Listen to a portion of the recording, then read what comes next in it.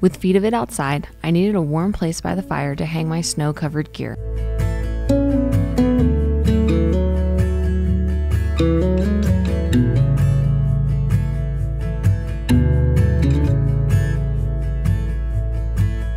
How to make, or how I made, this fold-away drying rack that doubles as wall shelving for those snowless seasons of the year.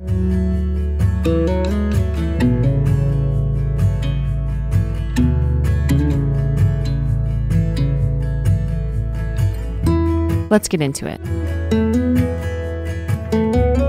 I started by roughing out the length dimensions of the frames from rough sawn walnut.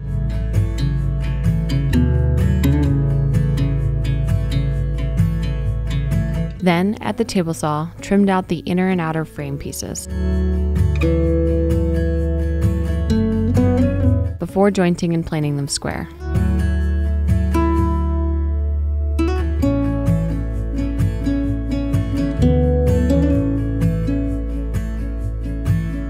Then, I turned to ripping 4 equal pieces for the rack spindles and cut those down to 20 inches.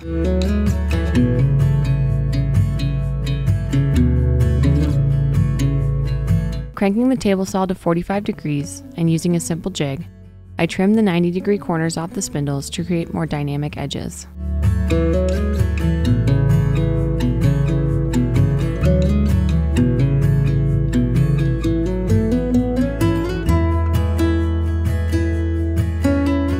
Then, with the lathe, I honed a 1/2-inch tenon on either end of each spindle that I'd sink into a mortise of the interior frame.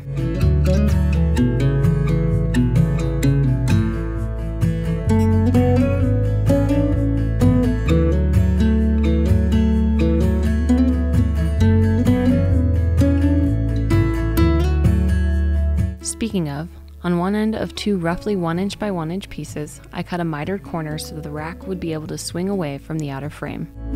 Then, after clamping the interior frame pieces together to expose the mirroring faces, I used a knife and square to mark the height for each spindle, and drilled the mortises.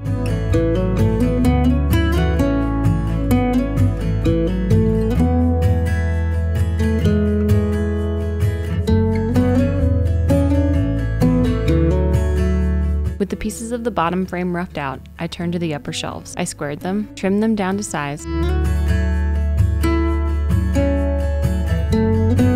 and gave them a finishing level sand down before measuring and marking the lap joint recesses for the interior frame.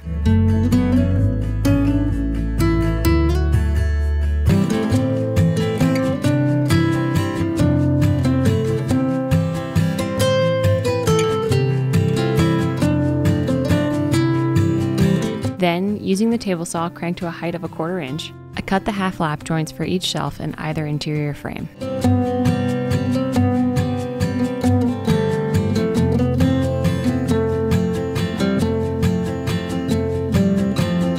Before using a chisel to refine the recesses. With those cut, I turned to the mirroring lap joints in the shelf panels themselves.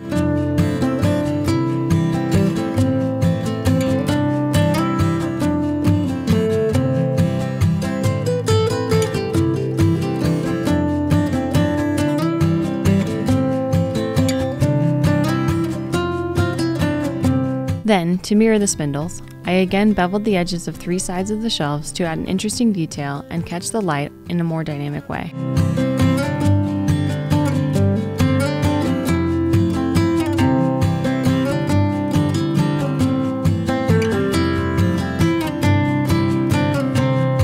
With the interior shelves and frames roughed in, I used a compass to mark a rounded over end to one side of all 4 pieces, and used the bandsaw to cut those out. With all the pieces ready, it was time for a sand down. While I tackle that, I want to invite you to check out more behind the scenes content and to support the channel over on Patreon. Link in the description below.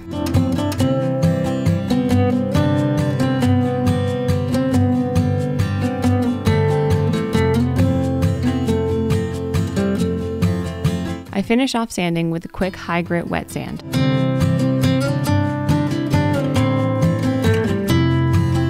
Then it was time to glue.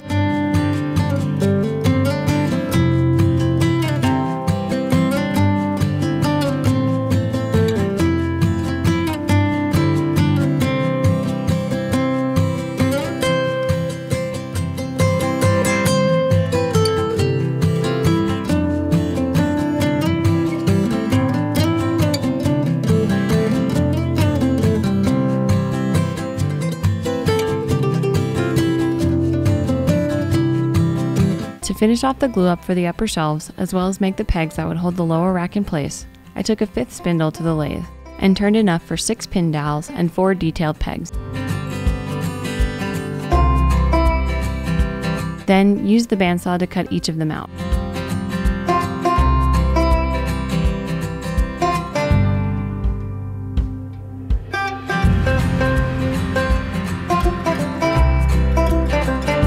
To tidy up the pegs, I added a quick chamfer on the detailed ends. Then added the structure enhancing dowel pins through either end of the top and bottom shelves through the frames.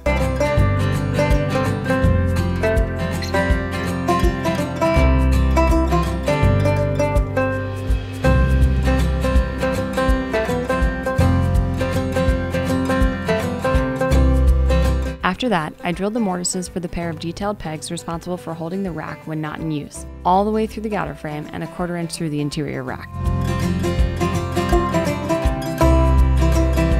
The final 2 detail pegs were glued as secondary reinforcement for the lower rack to rest against when fully extended. And the last 2 dowels were glued into place and trimmed to sit flush to the outer frame face.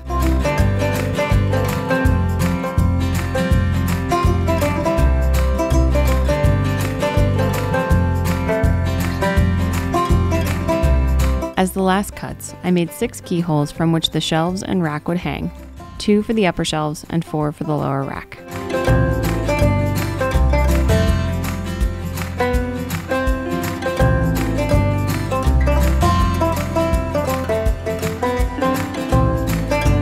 Time for finish. I used a few coats of water-based polyurethane.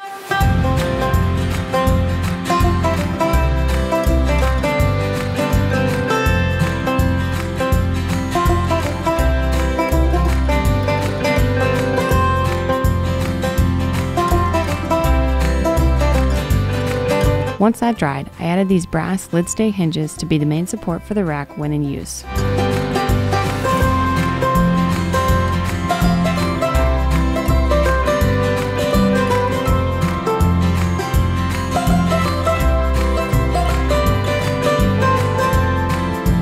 Then it was time to get to the business of installing. I used a level and measuring tape to mark the placement for the screws that would rest in the keyhole recesses. Then sunk the 6 needed drywall anchors and screws.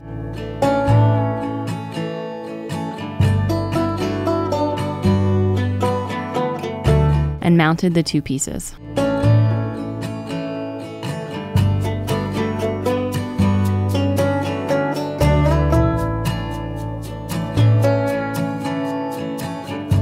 To help ensure protection against water, I added a layer of walrus wax.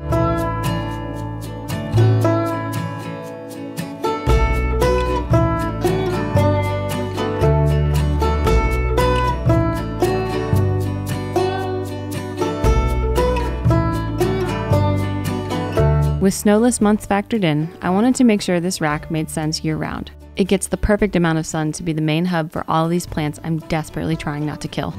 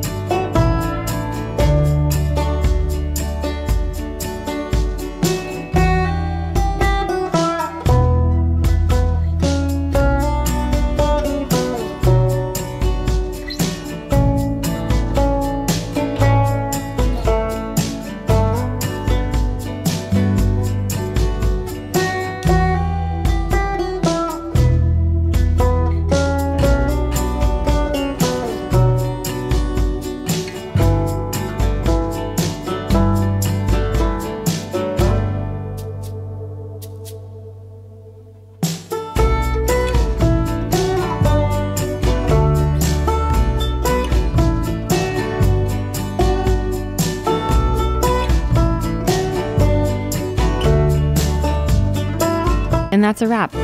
Until next time.